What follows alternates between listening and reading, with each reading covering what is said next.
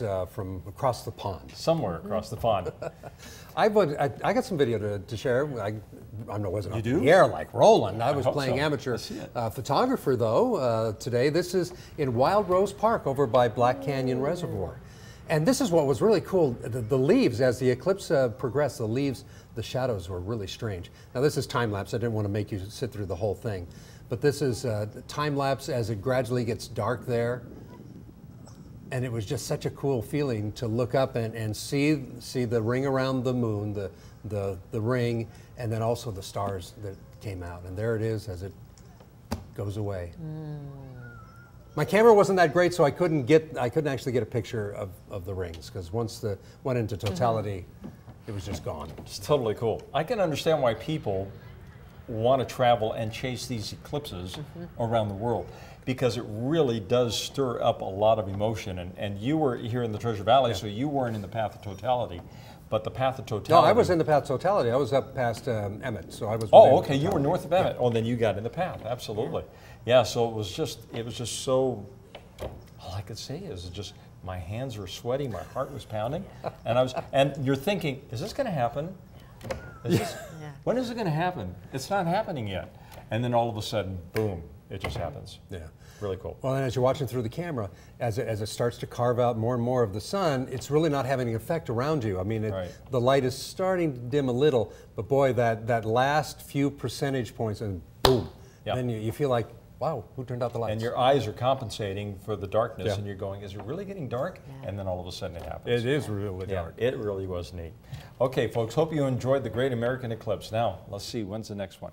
I think it's like, is it 2045 or something like that? When is it, Nicole? I think. Not around here. We'll research that.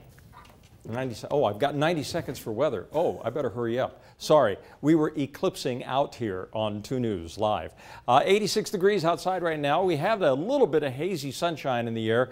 That's because the haze is a little bit of smoke that's blowing in. So Boise and Nampa have moderate levels of pollution. Everyone else is doing just fine. Watching this, here we are in the Gem State. Look at this little batch of moisture coming up from Las Vegas and up toward the Wasatch Front.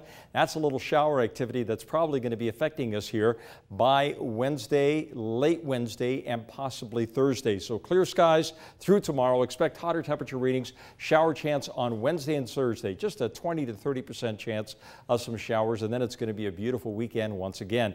So the high pressure is going to keep us hot, actually hot and dry tomorrow, with temperature readings approaching the upper 90s. We're going to be watching this little feature right up here in the Gulf of Alaska. This is a developing front, and that front is going to work its way into the region, and when it does, again, as it approaches, we may see a slight chance of some showers, maybe even a couple of isolated thunderstorms, but you are going to notice cooler temperatures. Let's jump right to the 7-day forecast for the Treasure Valley.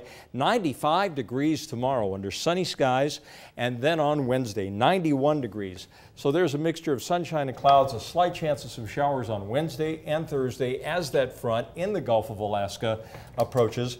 And then on Friday, 88 degrees, on Saturday, 92, and on Sunday, 96. So it's going to be hot. It's going to be beautiful once again this weekend, much like what we had last weekend. So gorgeous. But now we could start looking forward to the upcoming holiday. Yeah, not this weekend, but the following weekend. And BSU football. Oh, yes, BSU football. Yes, indeed.